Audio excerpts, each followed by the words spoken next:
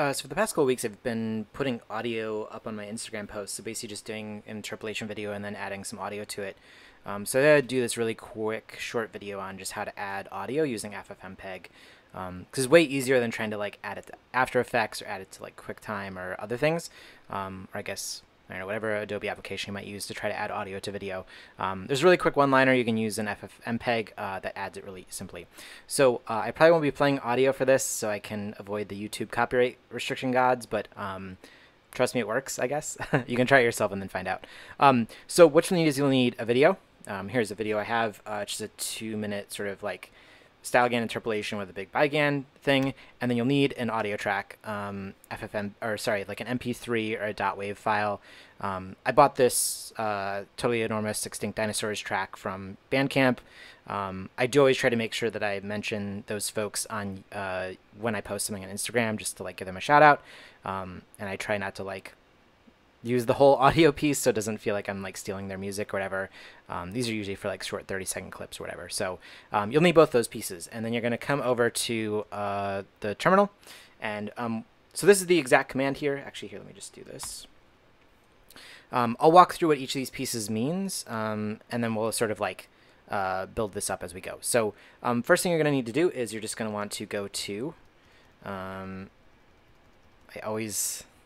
it's always too many spaces here. So you'll just start ffmpeg, and then you're going to go -I, and then you're going to paste in the path to your video. So I'm going to go ahead and hit, which one was it? It was this. So you can go ahead and paste that in. Then you're going to go -I again. So -I stands for input, so you're going to say input video, input audio. So go ahead and grab the audio track for this. And then the next thing you need to do is, so basically this is pretty much it, is now you're going to like just basically create the video, which I always forget exactly what the command is. So I'm going to press up and just sort of see. Okay, so here's what we're going to do. So the first thing is we're going to take, you don't actually need this code, so we can remove this. For whatever reason, I found this on the ffmpeg forum, and I found you don't really need it. So what I do find that you do need is vcodec, libx264, pix format. This just like formats everything correctly, and then you're going to give it an output. And at the end here, I'll delete this for now.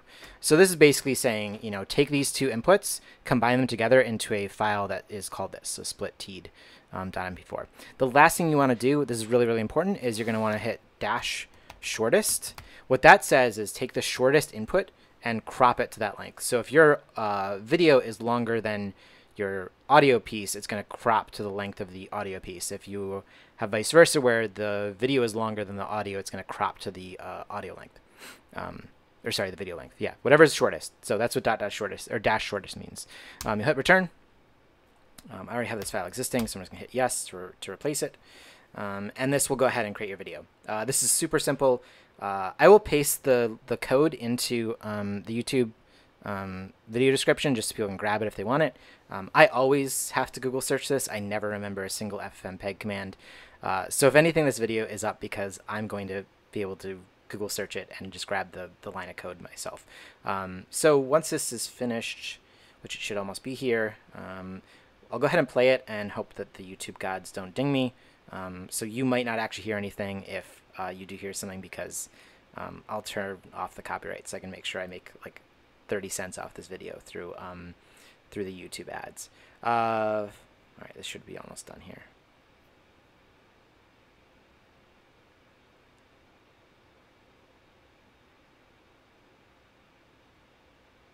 It is. Okay, let's give this a shot.